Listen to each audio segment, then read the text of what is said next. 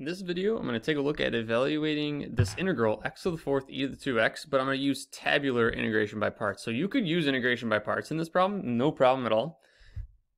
It would just take quite a couple steps. You'd have to use integration by parts multiple times. So I'm going to show you this other method called tabular. Now the way you want to do tabular is you want to designate a term f of x and you want to designate another term g of x. Your f of x, you want it to be easily differentiated, meaning take the derivative multiple times very easily. Then your g of x, you want it to be a term that you could take the integral of very easily.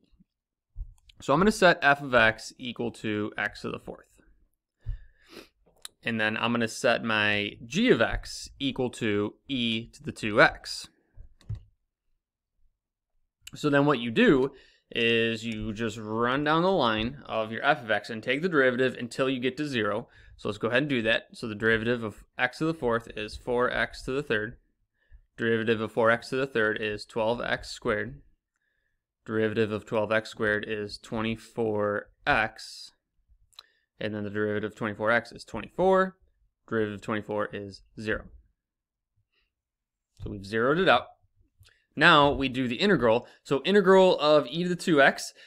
If you know your integral rules, you know how to take the integral of e to the 2x. It should just be boom, boom, boom, knock it out pretty quickly because this is going to be, so it's e to the ax becomes 1 over a, e to the ax. So it's 1/2 e to the 2x.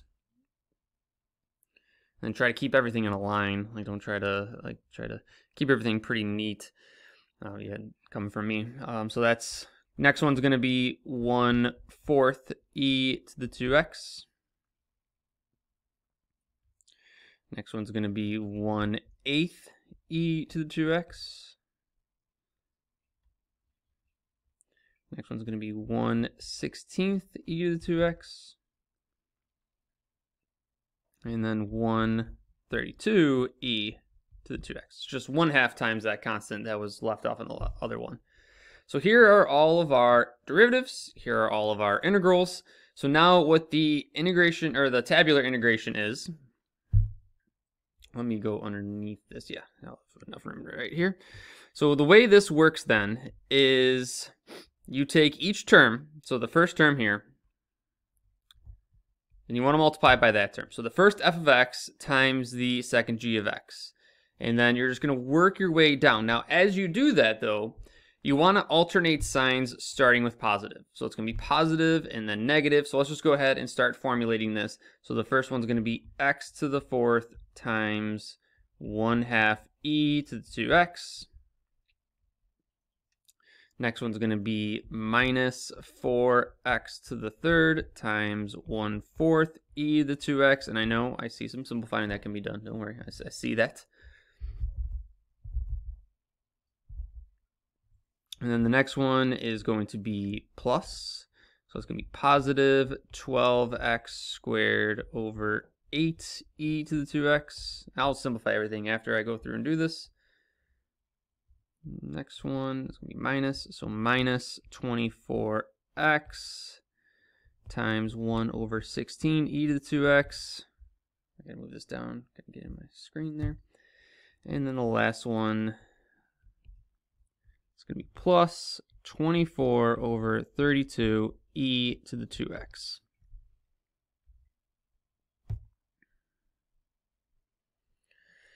So now you got to make sure you go through and simplify. And I know I just wrote it all out. So all I did is I did this times that, this times this, this times this. And then you alternate signs as you go through. If you want to simplify as you go through, that's fine. I just wanted to write it all out. So now I'm going to have x to the fourth over 2 e to the 2x minus, the only thing that's going to simplify there is the 4s are going to drop out, x to the third e to the 2x. 12 and 8, 4 goes into 12 3 times, 4 goes into 8 twice, x to the second. E to the 2x, excuse me, almost forgot about that. 24/16, 8 goes into 24 3 times. 8 goes into 16 twice, so 3x e to the 2x. doesn't really write it as 3/2, so just kind of write it like that. And then 24 and 32.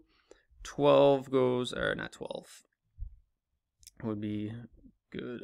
8. I was like thinking 6s for some reason. 8. 8 goes into 24 3 times. 8 goes into 32 4 times. E to the 2x. And notice I didn't do this term right here. See this? Like I didn't have like another term because it's just 0. That's the whole reason. So there's not like an extra term there. But that would be the answer. So if you think about this, like without the tabular method, you'd be doing integration by parts multiple times. Because if you remember integration by parts, it would be like uv minus the integral of u v du. So then this portion, what would happen is on your first one, that wouldn't be able to integrate, so you have to do integration by parts again. And then again, and so on. So that's why we get so many terms, because you're using integration by parts multiple times. So the final thing I want to say about this problem, though, is if you're sitting here looking at this and you've just stumbled across this video and you're like, wait, why haven't I like known this method? Like, why am I using integration by parts multiple times on any problem?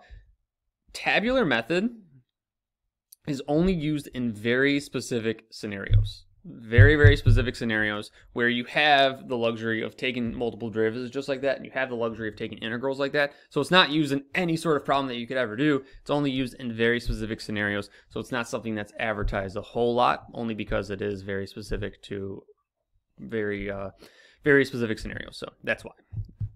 Okay, so hopefully this problem helps you out, and good luck.